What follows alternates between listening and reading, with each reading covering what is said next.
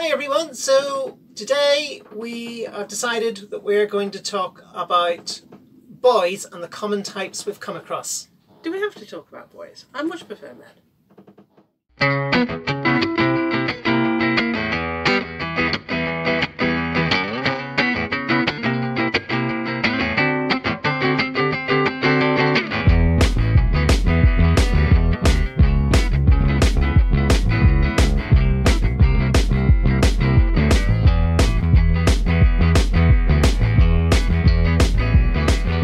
Today we're going to talk about buoys and the common types we've come across. Oh, buoys.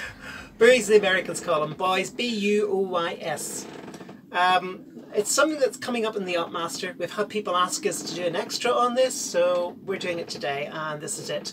And for this extra, we're going to use these little cards that we found on board the boat. Which are flip cards, and we'll put a link to the flip cards down in the description below. Yeah, but what they are is they've got a buoy on the front and they've got the sort of things you need to know about it on the back. So for training purposes, you can see how this would be useful. So what we're going to do is we're going to have like a little mini quiz sort of thing. And we're just going to go over these with the ones that we see all the time and that we use all the time, and then we're going to go progressively to the ones we see less and less, and then there are one or two that we think we should have come across but we actually haven't, so we're going to put those in last. So the first type we're going to talk about are red and green buoys. These are the ones that we see all the time to mark channels. So where have we seen some good buoys, Bev? Everywhere we've gone. There was ones you marked up on the chart when we were going in and out of Oban because they'd put new ones down, and Gaynor had to mark the chart up for that. And you can see it here in this little sequence.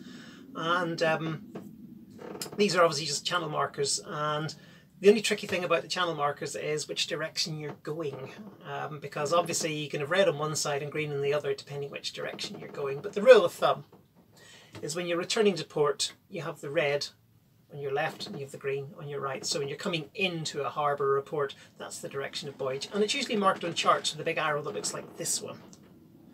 That is only true for Area A. If you're in America, it's actually the opposite way round. Okay. One point about this is the Buoyage we are discussing is IALA Region A Buoyage. And it basically covers the entire world except the Americas, Japan and the Philippines. They use a different system, type B, in which the... Reds and greens are the opposite sides, aren't they? Yes, the shapes stay on the same side, cones on the right, cans on the left, but they're green and red is the other way around from us. But because we sail where we sail in Europe and the UK and places like that, we are sticking with the ILA Buoy series, so we're on type A, region A, which is what these cards are. Yeah. The red ones are on your port side. Port is a red wine, so... I like the fact that it's a red wine. Okay, so red is on our port side.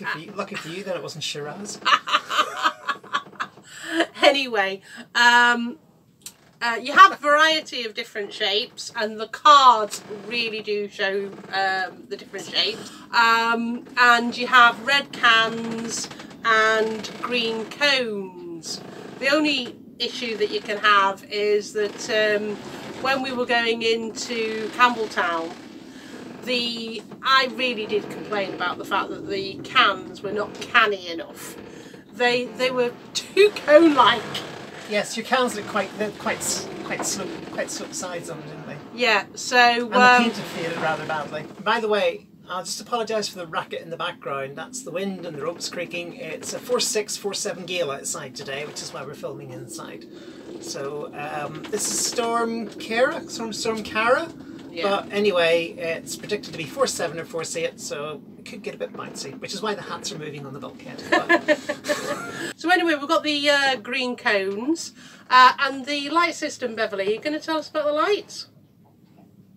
What did we find out about the lights? Oh, the flash pattern on these can be any pattern at all except 2 flashes plus 1 flash. So that would be flash, flash, flash. That sort of grouping. They can have anything except that. The colour, obviously, is green Or red. or red. As appropriate. As appropriate. So they're the ones that you come into all the time. Yeah. The next lot are cardinals, and you see these quite a bit as well. So Beverly, tell us about the how you basically the arrows and the yellow and black. Right. Cardinals have arrows on them. As you see, this is a south cardinal because the arrows point down, and this is a north cardinal because the arrows point up. Now they're also painted yellow and black, and the east and west cardinals are good examples of that. So what I often do, people say, well, how do you remember which bit's yellow and which bit's black? And the answer is, look at the arrows. The arrows point to the black. So in this one here, the two arrows point inward, so the black's in the middle. On the easterly cardinal, the two arrows point outward, so the black's at the edges. On the south cardinal, all the arrows point down, so the black is at the bottom. And on the north cardinal, the arrows point to the top, so the black colouring is at the top. Now, one other thing you can do with cardinals, I just move them out of the way and go for these ones, is you can arrange them either in a compass, like that. So what you've got is north, east, south and west. Okay? And as you can see, in north the arrows point up, in south the arrows point down. On east it makes an Easter egg shape, work with me on this, and in the west they point together and they make a wasp-waisted woman shape. W, get it? So that's ways to remember it. Now at night you can't see these because it's dark, obviously, so they flash. And the way to remember the pattern for the flashes is that they work on a clock face. So it's not a compass face in the night time, it's a clock face. This is the north one, so it flashes continuously at the top. It goes flash, flash, flash, flash, flash, and it's a white flash and they're equally distant from each other. This one is the east cardinal, and this is a clock face now, so this is 3 o'clock. So it flashes 3 times. It goes flash, flash, flash, and then you see nothing for a while, and then it's flash, flash, flash. The south cardinal flashes 6 times because it's 6 o'clock on the clock face. So you get 6 white flashes. These are all white, by the way. So you get 6 white flashes, then you get a pause.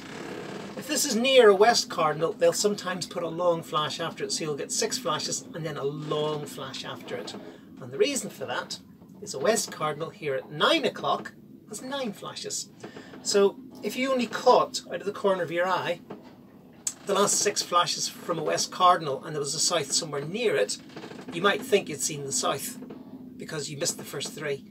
But in that situation they tend to put a long flash on so that you get 6 flashes on a long, so if you didn't see it, you'd have to watch. But so that's continuous flashing, 3 flashes at 3 o'clock, 6 flashes at 6 o'clock, 9 flashes at 9 o'clock. And that's the way to remember your cardinals at night. And it doesn't matter whether they're stick cardinals like these or big floating gantry ones like these, it's all the same. The only issue I've ever really had with recognising the cardinals is once I was looking at a south cardinal and I could see the yellow quite clearly, I could see the black quite clearly, but then it was resting on a white concrete block. So from a distance what we saw was light, dark, light. And we couldn't make out the top mark too well because it's whatever bird's sitting on it or something. So what we saw was light, dark, light. So it looked like we had a west cardinal on our hands. And we weren't expecting to see one. But this is where we use the charts to get other information, and then when we got closer we did realise, you know, it was a south and it was just concrete. So that's just something to be aware of. Yeah. The next lot of buoys that we're going to talk about, which we've seen quite a lot of, are fairway buoys. Now you get a lot of these in like Queen's Channel. There's a couple of fairway buoys. Generally you get them at the end of a channel, don't you? Yep, you've got one here at in Belfast Lock. There's one at the end of the Conway Channel. And what's the light pattern on those, Bev? Complicated would be the quick word because it's actually written on the back. And I'm just reading it to make sure that I'm getting it right here. It says, white light, either occulting or isophase, single long flash every 10 seconds. Or it could be the Morse letter for A, which is a long and a short. Now, occulting and isophase, a flash is a flash. It is what it is. It's bright and it's dark for quite a while. Occulting is the other way about. It's white for quite a while, or whatever colour it happens to be, and then it goes dark for a little bit. Isophase is equally light, equally dark, equally light, equally dark. So a North Cardinal, I think it goes down as a, it just says white light, quick flash. Yeah. But they're quite distinctive. They've got a big red knob on top, and they've got big red and white stripes, so they do tend to stand out. Although I must say that from a distance on a sunny day, and if the light conditions are right, all these things look black. It doesn't matter what they are, they all look black. Yeah, because and especially when you've got a lot of sea sparkle, it's very difficult to see. Just to skip ahead slightly, this little devil, red and black markings on it. You get the wrong day, that just looks black. Yeah, and especially if you know somebody who's colourblind, that red and the black just completely and utterly merges in. Yeah. And even with somebody who isn't colourblind, it still looks pretty black. Well, if a cardinal can look black with yellow stripes on it. Yeah, it can, you know, they just get dirty. Yeah. Okie dokie, so these, next up we're going to talk about are special markers. Now the light on this is really easy, it's yellow. And it's a yellow light, any, I can't read. Oh, dearie me. Never mind the colour blind, the blind can't read. Right. Yellow light, any rhythm which is not used for a white light. So the white lights were covered are the fairways and the cardinals. So any rhythm other than what they have. So that's 3 flashes, 6 flashes, 9 flashes, continuous flash, or the Morse code letter A. These can have any pattern other than those. God knows how anyone's going to remember that, but there you have it. Yeah, but they are yellow light. That's the biggie. It's yellow. We've seen quite a few special markers, and where we've seen them mostly used is the end of pipes. So if you have a long pipe coming out into the gas pipes as well, or tell it like it is. Sewage. Stay well away from them. Sewage, yeah, okay, well it's sewage pipes. So basically pipes coming out, that is where you're going to find your special markers. So the other thing about special markers is they all have a really nice big X on the top. So they are very different from any of the other markers. Okay. But we have got, you know, but we have seen them, and they're usually at the end of pipes. So, you know, that's where they are. So always make sure that you go to seaward of them, because the pipe will be from the land to the mark. And you've got no idea how far below the surface the pipe is. You just don't know. You just don't know. So always go on the outside of those to seaward. There was one in Conway I did think about cutting in because it was a horrible night, but no, I went to seaward of it. Yeah, it's always wise. Then we've got some isolated danger marks. I put one of these in the back of her coat.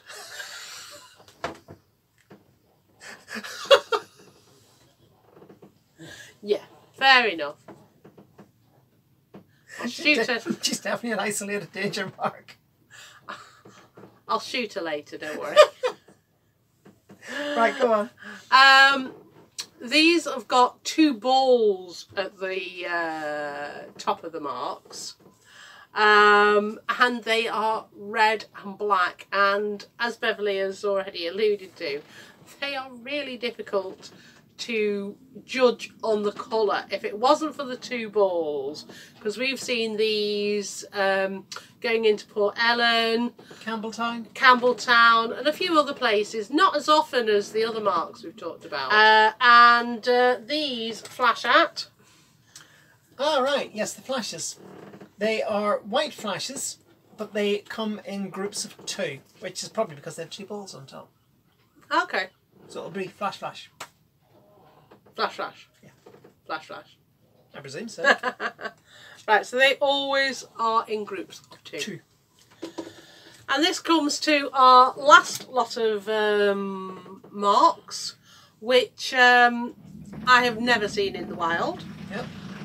There was a little island going up to Oban, which would have been a very good one to have this mark, because it had 2 channels around the island, and one of them could have been preferred. Yeah. So tell us about these, Bev. Right, these here preferred channel marks, and they are a bit backwards in my opinion, but I can understand why they do it. So that one, as you can see, is mostly green with a bit of red in the middle, you know, and it's cone shaped. Well, go by the shape. It's cone shaped. It's meant to be on your starboard side, because when you're going into port, cones are to starboard. So this is where it gets a bit peculiar, because it's got the stripe and it's cone shaped. This means the preferred channel is on your left. So you think green being a right hand marker, you go to the right, but you don't. You go to the opposite. So the marker stays on your right.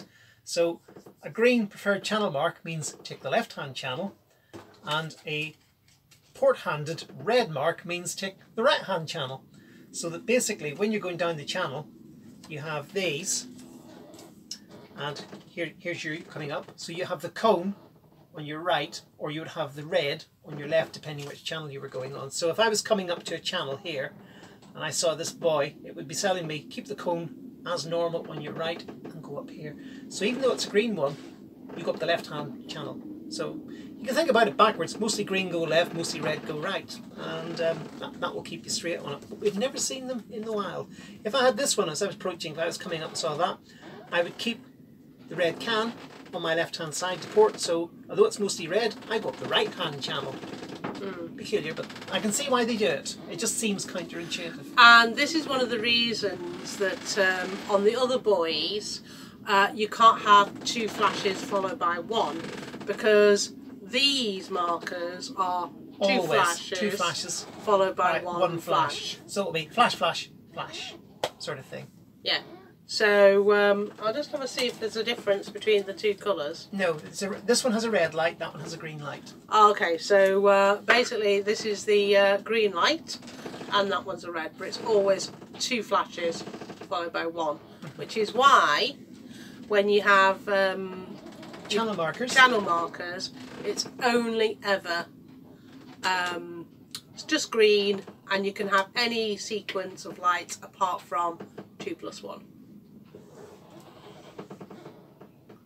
Right, well that's loads. Well, that has covered all this lot. So the usual old thing applies. If you have any questions, leave them below in the comments. We'll do our best to answer them, and feel free to like, share, and if you haven't subscribed, why not? We will be putting more of these Yachtmaster things up, and they will be mostly unannounced on Facebook groups and things like that, because they are specials. We're leaving up to YouTube to announce them through the YouTube mechanism, and really the only way that works for people is if you're subscribed. Yeah, we're keeping the our main Thursday videos too. The main Thursday videos? Yeah, whatever that is. We might have some Yachtmastery bits in it, but it just depends. But we won't have anything like this. Right. I'm just going to now go and check that I am actually in the shot, because I've just got this horrible feeling of sitting too far back. Oh.